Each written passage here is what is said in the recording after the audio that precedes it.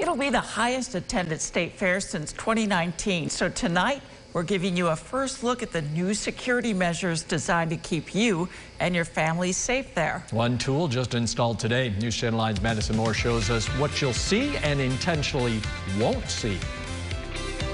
You may have been coming to the state fair for years. Maybe you got wanded walking through the front gate, but times have changed and so has security. For this year, they're having a newer state-of-the-art technology that's going to be implemented.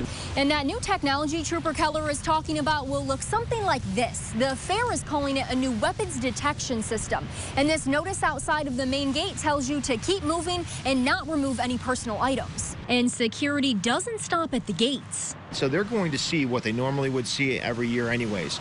A large contingency of uniformed troopers along with what they don't see, and that is undercover. And those trained eyes and ears will be working around the clock to make sure your fun isn't interrupted. So we prepare all year round. We work with outside agencies. We work with the Department of Homeland Security, with State Fire, with a number of agencies because we have to be prepared for anything. Such as a mass shooting. We have tabletop exercises to put a scenario together of an active shooter. God forbid it ever did occur here. But certainly we're hoping that never comes into play. So you don't have to worry when you come to play at the fairgrounds. Security is whether it's on the grounds or they're in these buildings, monitoring counterintelligence, monitoring social media. We're always keeping an eye on what's happening. Trooper Keller considers the state fair the safest place you can be.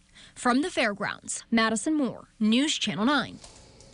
One of the many calls for service state police received during the fair every year, lost persons. So Trooper Keller is encouraging people, make sure you use those lost kids tags at the gates, and not only for the kids, but also he recommends for adults with disabilities who tend to wander off.